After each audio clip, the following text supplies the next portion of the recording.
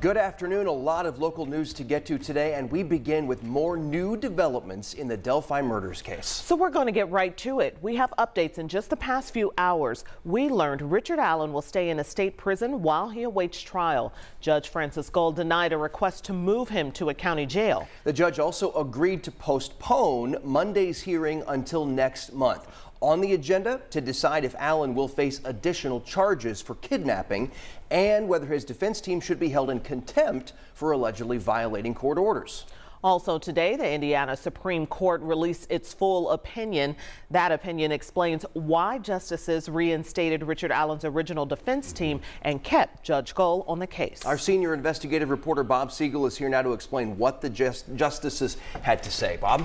Well, the Supreme Court released its decision a couple weeks ago, but this 21-page opinion released this morning helps us understand why they ruled the way they did.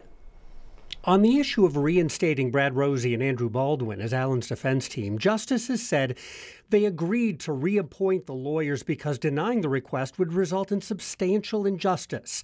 And they concluded the judge lacked the authority to remove counsel without considering other less drastic options. The justices recognized that both Rosie and Baldwin are well qualified to represent Allen. And they said Judge Gall failed to prove that they were ineffective. In fact, they said her conclusion that the attorneys were ineffective was too harsh, requiring the court to correct that mistake to prevent further harm to Allen's defense. But the justices also supported Judge Gall and said their decision to not remove her from the murder case is based on their finding that nothing in the record suggests the special judge's decision emerged from bias or prejudice against Allen.